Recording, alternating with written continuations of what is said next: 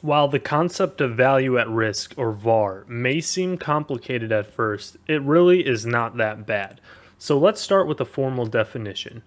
The potential loss in value of a risky portfolio or asset given a specified time period and confidence level. So what we're trying to find, the output is the potential loss, and the variables we're using as the input is time period and confidence level. So here I've mapped out a basic VaR scenario. Remember in the previous definition, we said we needed a time horizon and we needed a confidence interval. So we're saying our time horizon is 1 year, our confidence interval is 95%. When you have a standard normal distribution and a confidence interval of 95%, you could look up on any z-score table and you'd find that the z-score is 1.65. Now we're assuming a mean expected return of 1%. So over this 1 year time period, we're expecting a 1% return. And this gives us a standard deviation of 1%. So here you can see that we have a dotted green line at 1%. That's our mean, that's our expected return. But we're trying to find the tail risk. We're trying to find at 95% confidence interval what might we lose. Okay, so here's our VaR formula: mean minus z-score times standard deviation. See, this is a very simple concept. Now let's just plug in the numbers. 1% is the mean minus a z-score of 1.65, and then we're going to multiply it by a standard deviation of 1%. This gives us a VaR equal to negative 0.65%.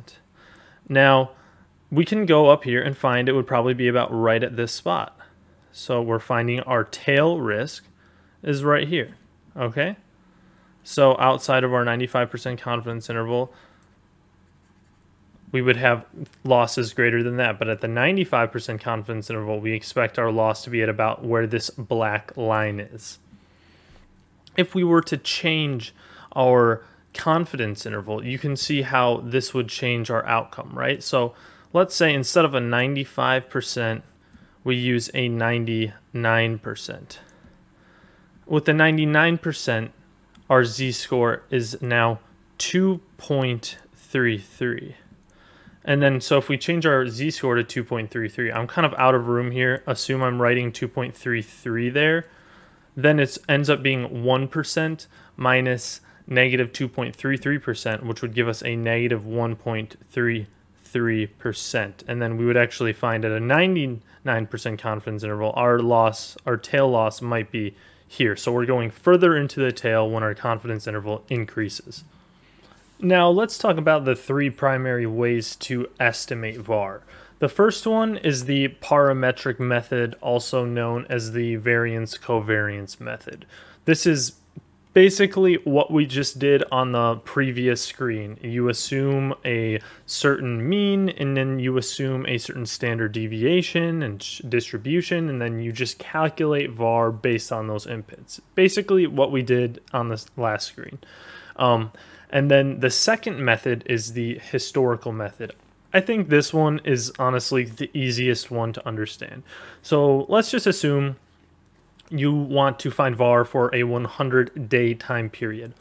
You're going to go look at, let's say, the previous 100 days. Each of those days has a specific return. If I want to find, the 5% VaR, the potential loss at 5%, the 5% level, then I'll just take all 100 days, sort them in order of magnitude, and then go all the way to the bottom and find the fifth worst day and just say, that is my VaR.